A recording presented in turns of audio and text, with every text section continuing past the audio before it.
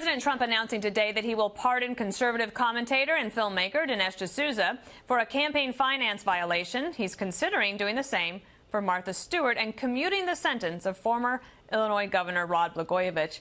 But what about first-time drug offenders like Matthew Charles, who we have covered, and Alice Johnson, whose case brought Kim Kardashian to the White House? Thomas Dupree is the former Deputy Assistant Attorney General under President George W. Bush, and rumors are that Matthew Charles's case, at least, and probably Alice Johnson's, is out there in the universe at the White House, and so perhaps we'll get news on that as well. But in the meantime, Tom, let me just ask you about this. Look at the president's timeline of the pardons so far during his administration, starting early on in August of 2017 with Sheriff Arpaio, and then moving on down to, of course, Louis Libby, Scooter Libby, being probably the most prominent one in April 13th. Then the posthumous pardon of Jack Johnson, May 24th, and today with Dinesh D'Souza. Tell me a little bit about the timeline and how this works, just the process of it, because there is a pardon attorney at the Justice Department, but as I understand, one of the things Dinesh D'Souza has told the Daily Caller is that he appreciates President Trump's gut sense of justice and that other administrations would have had endless meetings, but that President Trump just does it.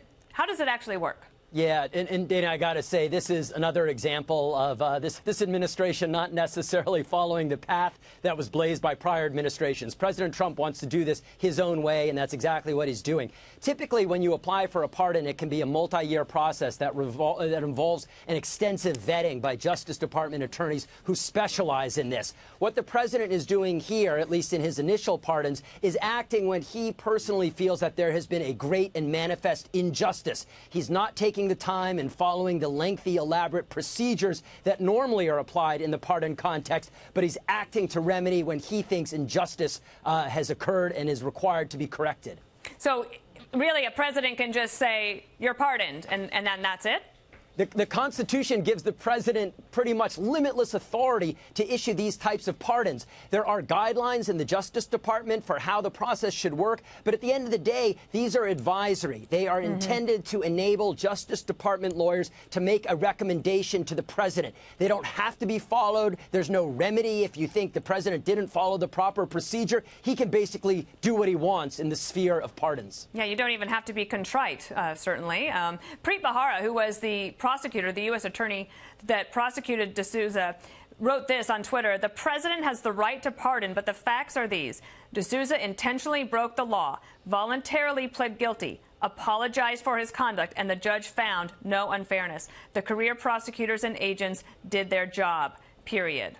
Any thoughts on that? Yeah, I mean, look, it doesn't surprise me. I mean, one thing you sometimes see play out in the pardon process is you have a sense from the prosecutors who actually tried the case and obtained the conviction that a pardon is not warranted because there was no injustice here. I think prosecutors also sometimes feel, and I don't necessarily know that it's the case here, but they feel that pardons are issued as a way of giving out political favors. We saw that, as you know, at the end of the Clinton administration, where Bill Clinton was doling out pardons like party favors to his friends and to his contributors. So I think you often do see a little pushback in the prosecutorial realm when you see a president exercising his pardon authority, and that's natural, and frankly, it's expected. Is it possible, I suppose, that, President Obama did some blanket pardon, like a whole group of people were pardoned during his administration? I guess that is possible, too. In this administration, you just never know what you're going to wake up to.